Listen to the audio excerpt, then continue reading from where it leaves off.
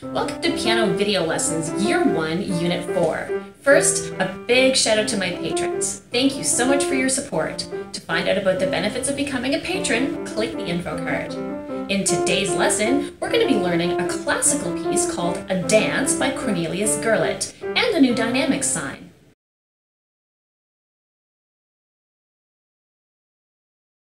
This is video number 53 on YouTube and lesson 5 of Unit 4. And if you're not already at pianovideolessons.com, you should head on over there because you'll find the full index of all of the lessons and you can get printables there if you're looking for them. In our last lesson, we did a finger gem that took us through the key of D major. And we've been working in the key of C, key of G, and key of F major. And it's good to keep working those so that your fingers are nice and spry. We've also been learning eighth notes this unit, with counting 1 and 2 and in order to space out the eighth notes. And in this lesson, we're going to be putting some of that together and also learning a new dynamics level. We've had forte and piano previously, loud and soft, and today I'm going to introduce you to mezzoforte. And we're going to be playing this piece called A Dance by Cornelius Gurlitt.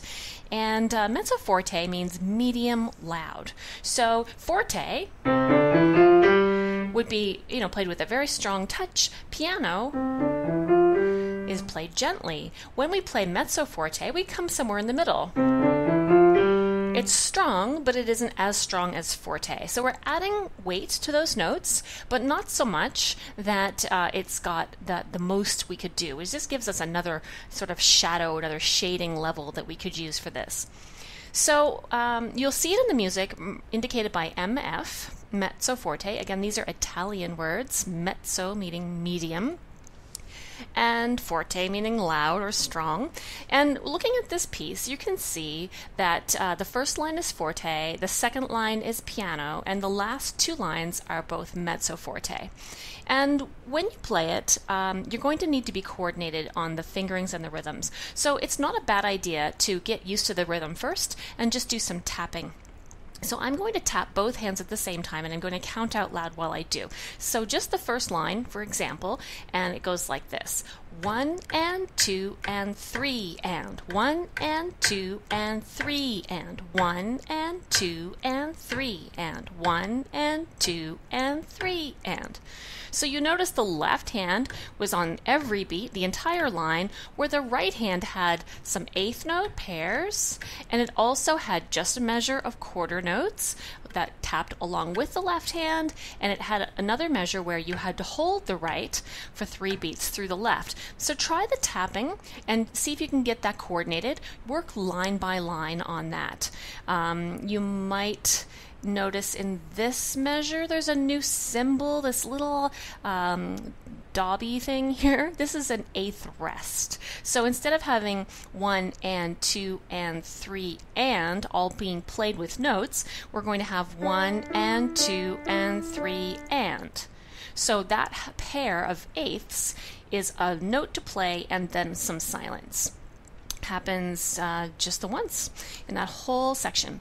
Now, the next thing that you want to do is think about the fingerings. So we're seeing fewer and fewer fingerings written in our music because we're getting more and more able to work these things out for ourselves. But you can see this piece is in C pentascale position. We start off there for sure. It may change. I'll tell you now it doesn't, but you should always look for changes. And when we look at the right hand, we see it running up by neighbors. 1 and 2 and 3 and. So this is just moving up the notes. Now here, you can think of this two ways. You can think of it as D, G, G, or you can think of it as 2, 5, 5, or you can think of it as 2 up a fourth and repeat. So you should understand all of those ways of thinking about it, and you should start to pay attention to how it looks on the page and how it feels in the fingerings. So we can go ahead and try to play just the right hand for this. So let's go ahead and play the right hand. 1 and 2 and 3 and 1 and 2 and 3 and 1 and 2 and 3 and 1 and 2 and 3 and. Now let's work the fingerings with both hands. So just fingers. on the first line, 1 and 2 and 3 and 1 and 2 and 3, and now here it's both 2s. I'm in the third measure, both 2s, and then up to G, G. So in the left hand I'm going to go to my thumb because that's a neighbor, and in my right hand I'm moving up to my 5 and then repeating. So in this case they play at the same time, but they're on different fingers and patterns. And then here in the last measure I'm going to play G again on my right, and my left goes down one note to the space note and skips up to G. So hopefully you did lesson number 1 in this unit. Was it number 1? Where we reviewed all of our notes. So it was lesson number 2 in unit 4, and you're starting to really get a quick grasp of what the letter names are. We want to be able to read two ways, in interval distances and also discrete letter names. So now we can try to play this line with both hands and count as we go. 1 and 2 and 3 and 1 and 2 and 3 and 1 and 2 and 3 and 1 and 2 and 3 and. So we figured out how to do this hands together. Break it down into as many steps as you need. If you're still having trouble, work on one hand at a time, a little extra. But now we also want to incorporate the dynamics. So we have forte for this line. So we're going to have strong playing, mostly right hand voiced because this is your melody. Here we go. 1 and 2 and 3 and 1 and 2 and 3 and 1 and 2 and 3 and 1 and 2 and 3 and. Did you notice the slurs? The slurs tell us to play legato underneath these notes in the right hand and above these notes in the left hand. So we're going to listen again and see if we hear that connected sound. 1 and 2 and 3. So right hand connected for the entire measure. The left hand is replaying G and it lifts between. Obviously you can't play the note again until you've lifted it. Same thing for the second measure. Now, to keep that same pattern going in the left hand, we're going to actually do the same in the right. So from here, when we play both finger 2s up to G, we're going to lift, and then we're going to play E, and the same pattern in the left hand. Now the next line is almost identical, but we're going to play it piano. And the only change is going to be right at the end, the C in the right and the C in the left for 3 beats. So let's try line 2 and play it quietly.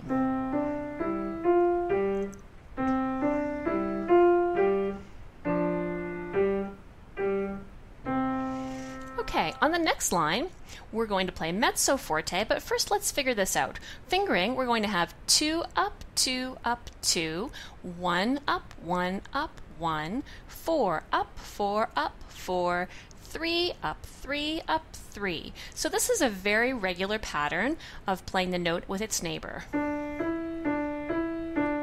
1 up, 1 up, 1, 4, and 3. And something similar but different is going to happen on the next line. So now let's see what happens in the left hand here. We're going to have 2, 1, 1, 3, 1, 1, 4, 1, 1, 5, 1, 1. We can try that on the piano. 2, 1, 1, 3, 1, 1, 4, 1, 1, 5, 1, 1. So I'm sure you've noticed, but I'll point it out anyway. You should be reading your music in chunks.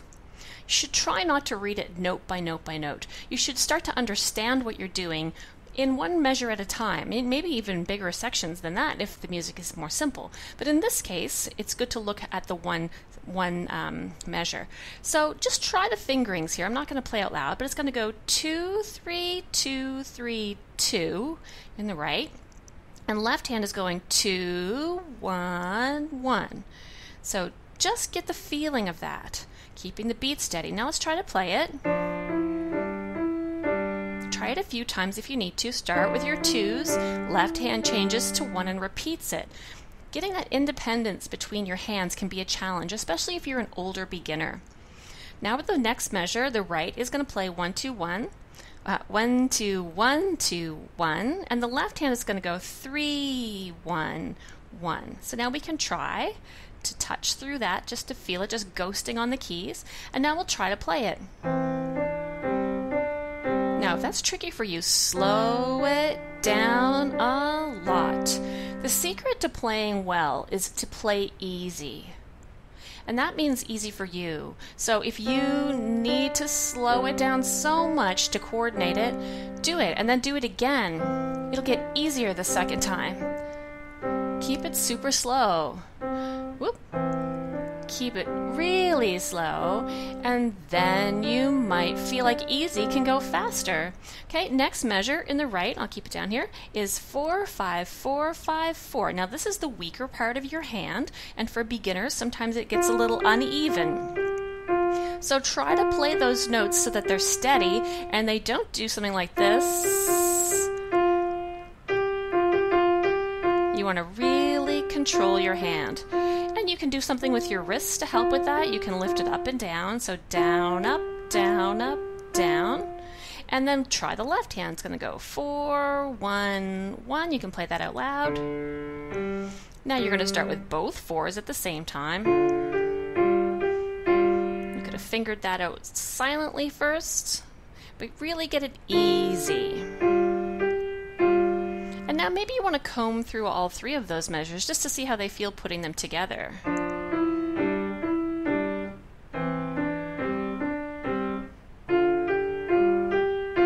Maybe that's comfortable. If it is, keep on going. So we're going to have 3 up, down, and 5, 1, 1, and both together. This is sometimes feels like, chewing gum while patting your head and rubbing your belly. You can do it, but you just have to do it slowly. Think about one hand more than the other.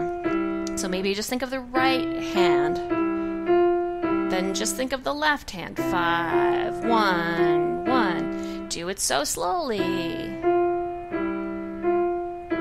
Importantly, make sure the notes sound together. Don't let them stagger when they're supposed to play together. Line them up. And then let's try the whole line.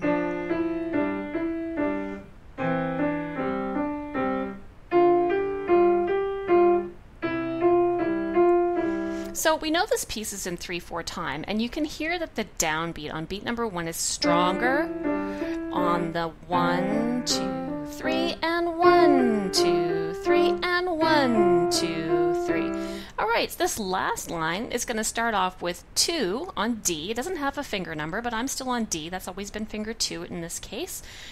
So we're going to have 2 up, up, down, down, and 1 up, up, down, down. See that pattern? 2 up, down, down, 1 up, down, down. Now notice I'm also moving my wrist along with my fingers. I'm not trying to stay rigid here, adding tension to my wrist. I'm just going to rotate over and down.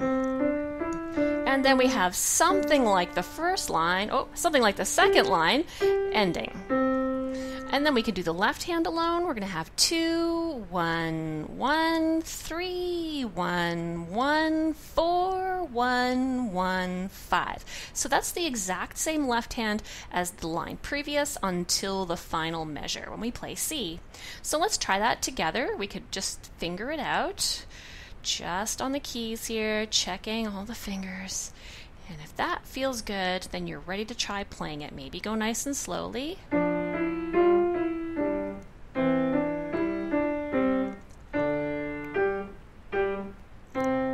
All right, so playing through the entire piece, the first line is forte.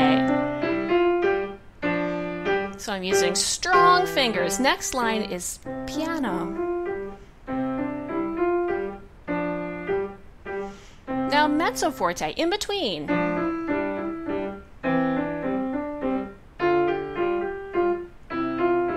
Still mezzoforte.